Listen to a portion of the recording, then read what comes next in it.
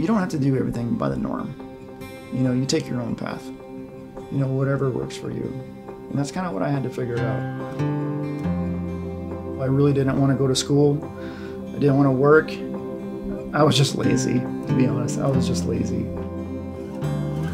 The Marine Corps commercial came on. The guy's got his dress blues on. He's slaying dragons with a sword. And I was like, I can do that. So as soon as the commercial was over, I got up, went down to the recruiting office, signed up. I left 2 weeks later. That was in 1998. A couple of decades later, I'm still wearing camouflage. My name's Tim Wobig. I am a commander in the California Army National Guard.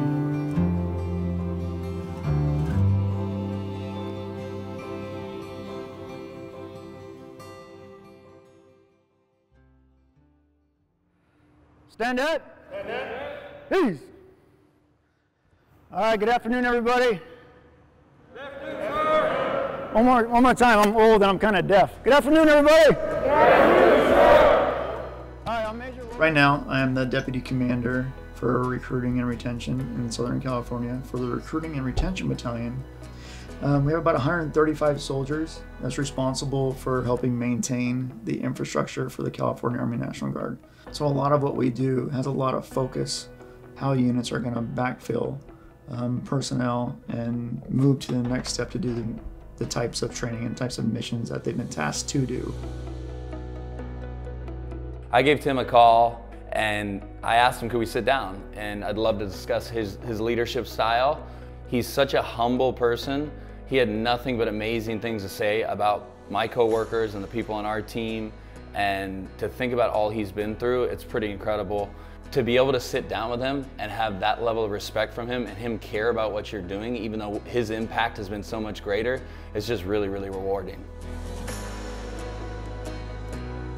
You can learn a lot about yourself, a lot about your character. I always tell them there's an opportunity or a possibility where you're gonna have to deploy and you're gonna be in some uncomfortable situations.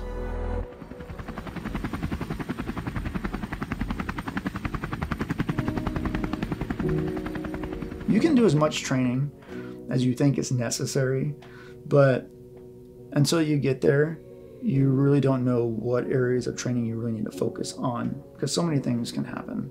Because when part of my friend shit hits the fan, and there's a possibility that it could, it really teaches you what you're made of. My first deployment didn't end the way I wanted it to. I was the platoon leader for the Mission Essential Engagement Team. And about 5 weeks before we were set to come home, I woke up with a medical issue and I had to be medevaced out within the hour over to Germany. So I had to go tell my team, be safe, and basically you're gonna have to finish without me. And that was hard. That was very, very hard. Even to this day, you know, teaching kids how to work as a team gives you a broader perspective on the value of life, you know, because you are placing your life in someone else's hands and he or she is placing their life in yours, you know, so it's a lot bigger endeavor than what most people are used to. In hindsight, that's what you signed up for. You want to figure out what you're made of. And if I can help, you know, mold them, if I can help them understand that what they're doing is for a greater good, a lot of them are willing to take on that challenge. In 1998, I was that kid standing on the yellow footprints, and now I'm one of their commanders. And honestly, I couldn't be prouder, not just of my family supporting me, but for the path that I've taken. I mean, nobody's path is the same, you know. So if I can help them find that, then that's what I'm going to do.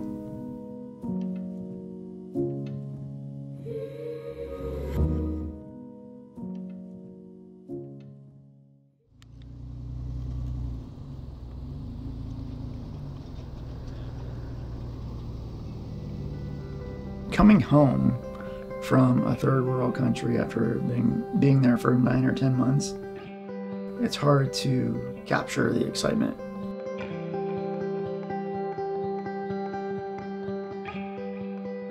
It was so cool to see the excitement in their eyes when he came home, because they were so used to just seeing him on a screen for a year. And I mean, I will never ever forget, you know, that moment.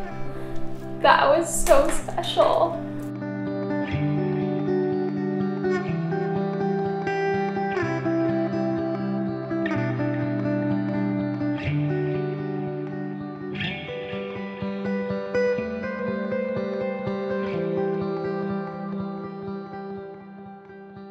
You know, leaving your wife behind and say, okay, I gotta go do my job. That's still hard, you know, because she's left with all the responsibility from what I had, you know, at that moment. Because we moved here from Nebraska. Katie left everything. She left her family, she left her friends, she left her work, she left everything she knew to follow me to where I was going to do my job. And that's what a lot of people don't understand behind the scenes, that my job isn't the hard one. She has the hard job.